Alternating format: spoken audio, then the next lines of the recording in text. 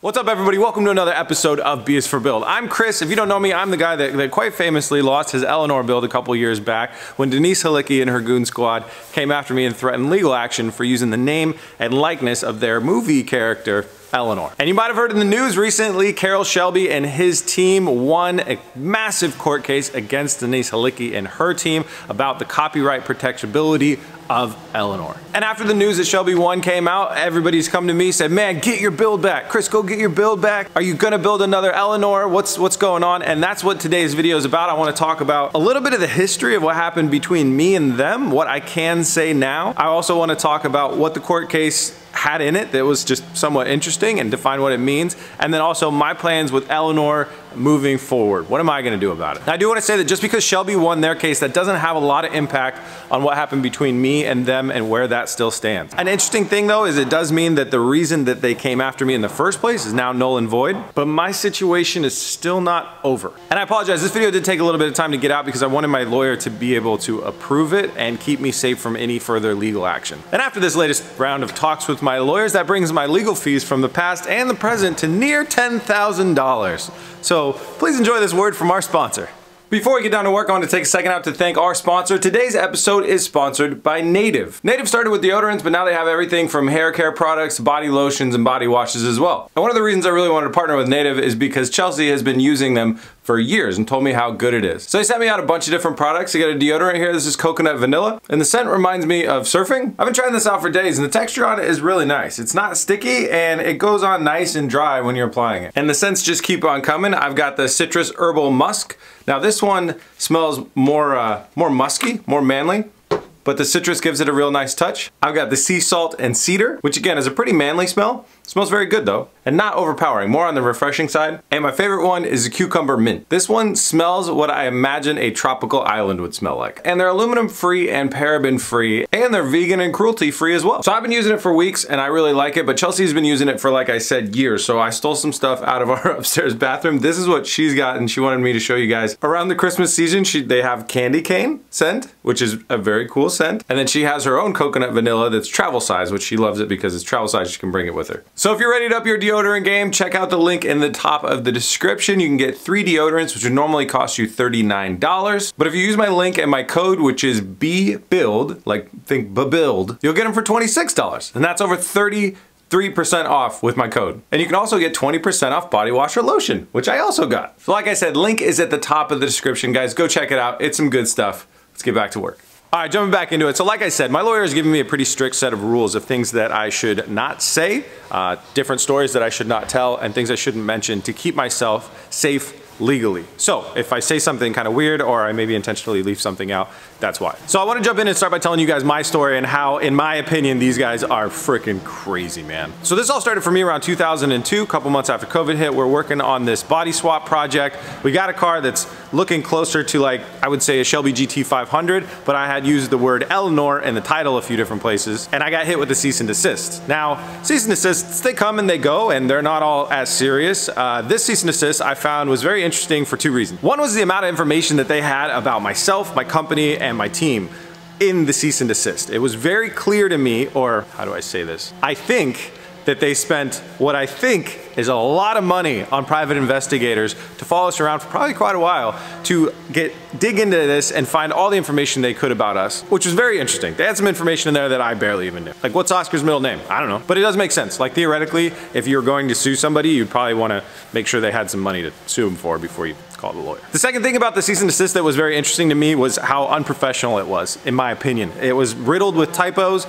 In my opinion, it had a bunch of garbage run-on sentences that were just disjointed and didn't make sense. But this level of unprofessionalism did become a pattern. So I did want to say though that when I was building this car, I had no idea that what I was doing was considered wrong, or that somebody that owned this intellectual property would be pissed that I was doing this. To be quite frank with you, I've got friends that build cars from movies Fast and the Furious and other movies and stuff like that, and nobody's ever batted an eye. So I did not think that what I was doing was negatively impacting somebody else in their business. It turns out it was. And I'm a nice guy. That's like not how I roll. I would never want to do something on purpose to like that. So we did jump on the phone and I immediately wanted to try and make things right because I did feel like I had done something wrong. And that's when the just total shitstorm fell down. The phone call was just one of the nastiest calls I've ever been on. And I offered to do a lot of things, guys. I offered to remove any name and likeness of Eleanor from all the episodes and edit all the clips down and I offered to take all the videos down. I offered to change the build to something completely different than anything related to Eleanor.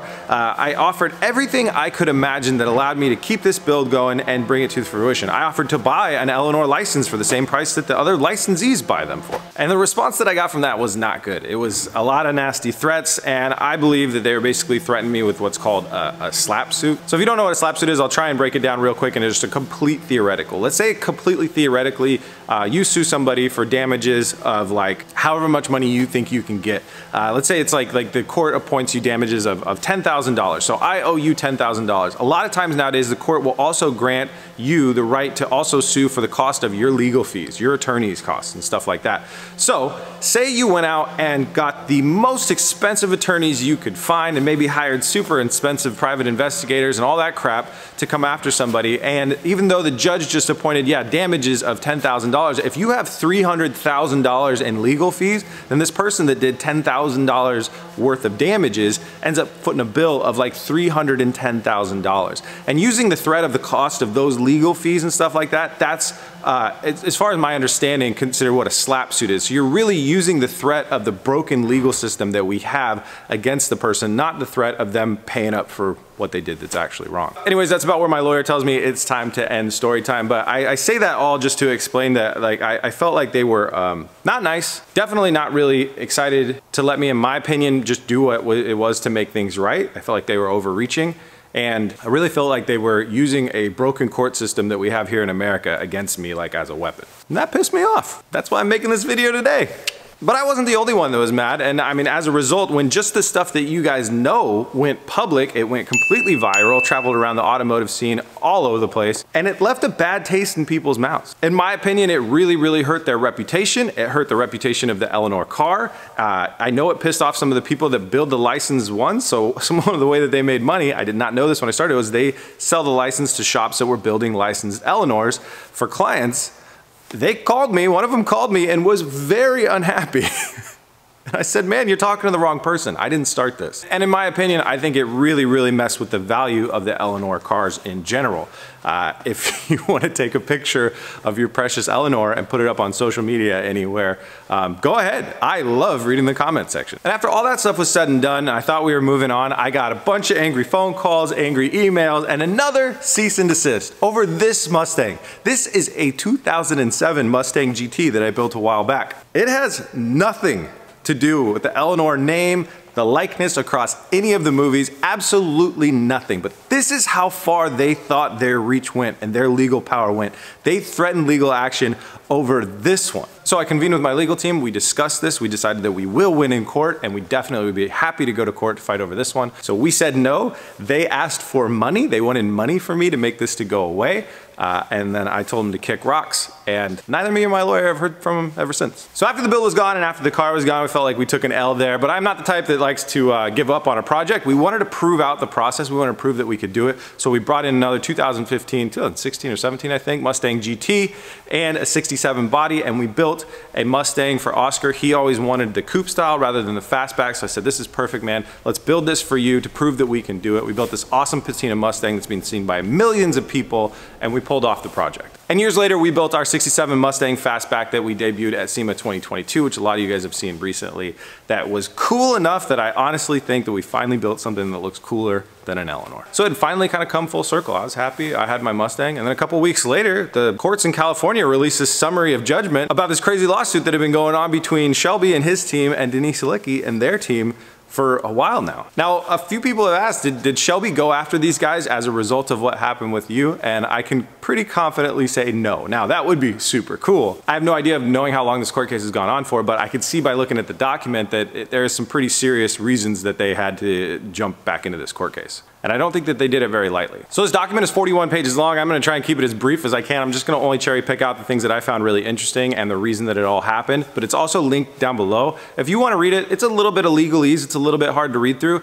but just the stuff that you'll I'm sure, understand is there's a lot of interesting stuff in there, and you can kind of get a picture painted for some of the stuff that I went through as well. So early on in the document, you can see that it's not just between Shelby and their team and Denise Halicki and their team. There's also another team involved. Tony and Jason Engel, represented in the document as CR parties. CR stands for Classic Recreations. When I was doing my research for my case, I had seen that these guys had been to court with Denise Halicki and their team a few times, and I believe they lost every time. And this is just my memory, so I could be totally off, but I think it was around Eleanor building stuff and complications of that where the business deal didn't do well. And then from the looks of it, this is just total guessing, it looked like Classic Recreations started building cars that were much more similar to a Shelby GT500, completely pushing the Eleanor stuff aside so they could continue their business, and they build some amazing, beautiful cars. Take a look at this car right here. It's epic. And that's a Shelby GT500 with some modern touches. So anyways, I'd heard of these guys before. They make really cool stuff, and it was interesting to see them in this document, and I wanted to see why. And in this document later on, it actually reads that Shelby has some sort of a partnership with Classic Recreations, and I think that was a big part of the reason why they're in this document as well. So to tell the whole story, we got to jump back a little bit. Shelby and their subsidiaries, Shelby Parties and Halicki Parties, they went to court battle before. It was like a decade ago. And my theory is that basically after the movie and the success of the movie, Halicki and her team started licensing out to shops to build Eleanors and trying to build recreations of the movie car and get money off of that. And Shelby was really pissed because Eleanor was really built off of a GT500, which is his creation, so he started building them as well. And then they went into this battle of who owns the rights of it and is it copyrightable. That's my theory. I'm not 100% sure because I'm not a lawyer. So they went to court for a long time. It went through a bunch of different series of courts to higher courts and lower courts, kicking it around. And in the end, it says that they came to a settlement. And that makes it really hard to figure out what the hell happened because settlements usually are private and it's really hard to find any information about those. So why did they go back to court? It reads in the document, under license from Shelby Parties, the CR Parties make a series of cars with designation GT500 CR that Halicki Parties claim infringes on their rights and the Eleanor character. The Halicki Parties demanded that the CR Parties cease and desist. I think that's point one. Now switching over, and they, meaning the Halicki Parties, also began contacting GT500E owners and an auction house to assert their purported intellectual property interest in those vehicles and effectively prevent their resale. The Shelby Parties initiated this suit thereafter, claiming inter alia, no idea what an inter alia is, I think that's like in here somewhere, that the Halicki Parties conducted breaches of the settlement agreement. That's the agreement that I talked about earlier. The Halicki Parties maintain counterclaims against Shelby Parties and CR Parties for inter alia, copyright infringement, and breach of settlement. So my interpretation of that, in my opinion, again, this is just my understanding of it, could be wrong, not a lawyer. Can I say anything else to protect myself here? It looks like Denise and her team started going around and calling GT500E owners. Now those are the Super Snake cars that Shelby had made before, and I think they were protected under their settlement last time. And they were going after the owners saying, hey, you own a car that's infringing on our intellectual property, and they're going to the auction houses telling them that they own cars. So it's looking bad on Shelby, like Shelby's produced cars that are illegal. And also it looks like they're going after Classic Recreations, issuing cease and desist orders for, I can only assume this car that they offered, this is just my guess, which this is the closest looking to an Eleanor, but it is not an Eleanor. And it wouldn't surprise me. I mean, they have a history of overreaching and claiming crazy stuff that's not an Eleanor, like a 75% done Mustang that has no paint or anything on it as an Eleanor, or a 2007 Mustang GT. So am I surprised? No. But I think what they were doing was messing with Shelby's reputation, pissing off Shelby enough, and messing with their partners that they said, it's time to go back to court. Again, that's just my assumption. And at the end of this, I will talk about exactly how kind of the Eleanor came to be and who owns what is an Eleanor, in my opinion on that whole thing. And again, I'll tell you about what I'm doing moving forward. So as you scroll down in the document a little bit more, it gets to the root of the thing. Both parties have a disagreement on whether or not Eleanor is a character subject to copyright protection. So again, I'm picking out the interesting stuff, and this part is really interesting to me. There were court cases that happened before, and there were proceedings that happened before, and they were mentioned in this case, so they looked into it. And here's some of the stuff that they wrote. Much of the Ninth Circuit panel's commentary on the copyrightability issue appears to have stemmed from an unfortunate practice on the part of Halicki Parties to embellish facts in their briefing. Due to space limitations or inadvertence, several of these exaggerations were left unchallenged and made their way into court orders. That's a no-no. Embellishing on the facts sounds a lot like lying, Miss Halicki. It continues, in connection with the copyrightability motions, the court dispenses with the parties' argumentative characterizations of the facts. and the other judicial officers' recitations of them. Instead, the court has independently scrutinized the 4 featured films in which Eleanor appears. Let me repeat that. Instead, the court has independently scrutinized the 4 featured films in which Eleanor appears. Now, the tone of this and the writing of this, where they talk about how we are going to dispense with the parties' argumentative characterizations of the facts and other judicial officers' recitations of them, it really, to me, in my opinion, I think sounds like the other courts didn't even watch the 4 movies. I mean, it's just 4 movies, guys. And you know what? One of them is actually good. I really hope that they're not that bad at their job, that they didn't take the time to watch 4 movies. But I don't know. But all it's actually factually stating here, I believe, is that they're saying, hey, we did take the time to watch the 4 movies. And after we watched the 4 movies, drum roll please, the court concludes in a matter of law that Eleanor is not subject to copyright protection. Okay, the court has this practice of applying this thing called a Daniels test. I guess it's something that's been used in the past to prove copyrightability. The Eleanor did not pass the Daniels test, guys. And again, I'm cherry picking here, but one of the things that really jumps out at me is how they pointed out that it doesn't have an identifiable likeness across the 4 movies. In one movie, it's 1 year. I think it's in 1971, could be wrong. I think it's yellow, could be wrong. And then in other movies, like the more modern movies, it's a 67. In part of the movie, it's rusty. In part of the movie, it's gray.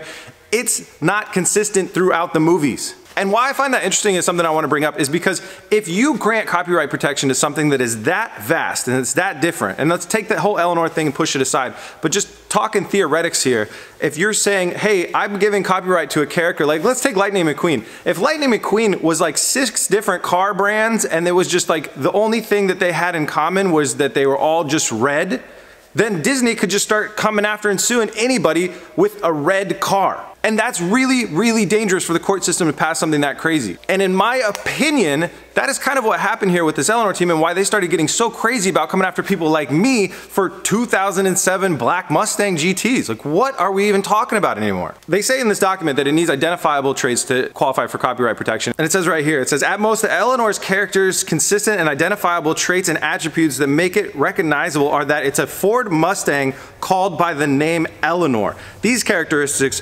hardly amount to a core set of traits that make the character immediately recognizable. True! So to me, a lot of this is very frustrating that the first round of courts didn't get this right. It was pretty obvious, and it would have saved me from everything. So yeah, they finished their court case, and it says Eleanor no longer has standalone copyright protection.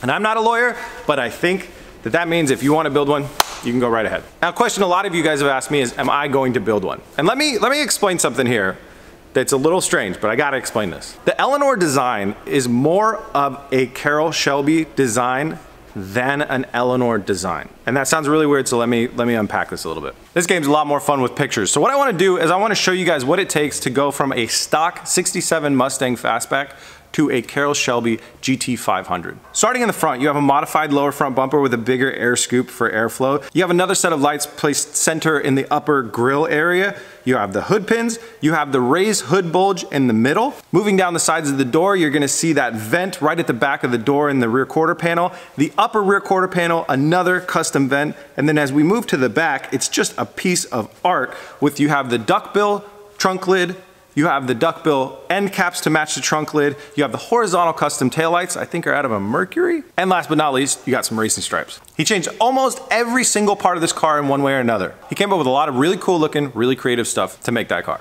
Let's talk about the steps that you take to go from a Carroll Shelby GT500 to an Eleanor. Again, starting in the front bumper, it's protruded out a little bit more with 4 small fog lights entered into the bumper and the upper headlight surrounds. And then you've taken those fog lights from the top and you moved them down. Got the hood. The bulge is still in the same place, it's just pronounced a little bit more and slanted a little bit more upways in the hood. As we slide back down the door, again, we're into that quarter panel vent. That vent's been filled in from a GT500 style vent. And then as we move up into the upper quarter panel, again, it's the same style vent, but it's just filled in. And then when we look at the back, it's pretty identical. And then when we look at the side skirts, we have the new side skirts. And again, all my thoughts and statements on these two cars, guys, it's just my thoughts and my opinions, this is my perspective on it.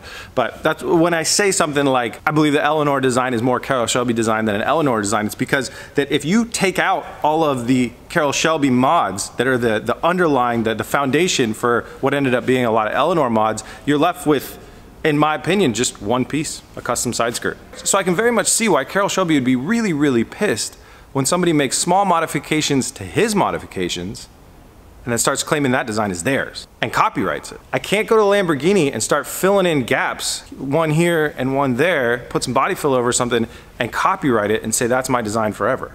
And Lamborghini, you can't build this design. And since Classic Recreations is mentioned in the lawsuit too for copyright infringement, let's jump into that too. This car right here, absolute stunner of a car. So this Classic Recreations car, I bet a lot of you guys will look at this at first glance and say, wait, that's an Eleanor. But no, let me point out some stuff. The upper rear quarter panel scoop, that's Shelby. The lower quarter panel scoop, that's Shelby. The back, that's all Shelby. Moving forward, the hood, Shelby. Headlight position, the secondary headlight position, Shelby. Now the bumper is what I would consider a modernization of something Shelby started doing in the GT350, I believe it was a 65. Where the bumper starts to really like protrude out and it has that nice gap. I feel like they just stuck a little bit of a front valance, a little bit of a dive down at the end of that, which is a pretty modern practice to do these days. And that's where we land with the Classic Recreations front bumper there. And then the side skirt, I gotta say that's just a ripoff. But that car is like 95% Shelby's ideas, Shelby's creations right there. And I think it's really telling that if you show a picture of this to a lot of car people, they're gonna say, oh, hey, that's an Eleanor, I know that car. And it's actually a GT500. And so I think that is really telling of how much of Carroll Shelby's work went into making that car. I believe, in my opinion, it's more Carroll Shelby car than that movie car. Well, let's give a little bit of credit where credit is due. Denise got this movie in the works. She got it into production and either her team or the production team called a designer one day. I don't have his name off the top of my head, but here it is on the screen. Asked him to design a car. It says he's an illustrator. I think he's the guy that illustrated the car. He drew it out. They asked Chip Foose to build it. Guessing Chip Foose built maybe all the cars for the movie or one of the cars for the movie. They built a stunner of a car. They built a really, really good looking car. And that car in that spec, although in my opinion it is just a lot of filled in Shelby things, that's Denise's creation. Now that I know that she doesn't want me to have one of those, I don't want to have one either. A lot of it comes down to who I want to support. Carroll Shelby is a goddamn American hero. His story is so epic. If you haven't done any research on it, at least pull up his Wikipedia page and read through it. He's an Air Force veteran, a chicken farmer, a small business owner, turned race car driver, one of the only Americans ever to win the 24 Hours of Le Mans. And then obviously he became an epic race car builder that we all know him for today. And his impact on car culture, especially American car culture, cannot even be measured. His life is an amazing story. And like I said, an American hero, and I'm a huge fan of him. And then on the other hand, you have Denise Halicki. So who do I want to support more? Definitely Carroll Shelby. So I think I've painted the picture pretty clear. I don't want an Eleanor. I'm not gonna build an Eleanor. Now, we did build a stunner of a 67 Mustang Fastback for SEMA this last year, but it is not the daily drivable car where you hop in and it has all the modern interior of a brand new Mustang that I dreamt up in the beginning. Oscar's car is, but that's not my car. I still want that daily drivable with all the modern amenities 67 Mustang Fastback. So have I went out and bought a 2019 Mustang GT? Yeah, I did. And did I go buy another 67 Mustang Fastback body? I did. And I don't know if it's gonna be next month or next year, but sometime I am gonna finally finish this build where I body swap off of the S550 Mustang chassis, pull the whole body off and put a 67 Mustang Fastback body on. But when it comes down to the styling of this car, it'll be done with licensed Shelby parts, and we'll mix in some of our own B is for Build design flair as well, and it'll be a tribute car to Carroll Shelby, a real badass dude, and have nothing to do with Eleanor. All right, that's my plan. That's my story. Thank you guys so much for watching. Please remember to subscribe so you don't miss when we kick that build off or anything else that may spark your interest, and we'll see you guys on the next one.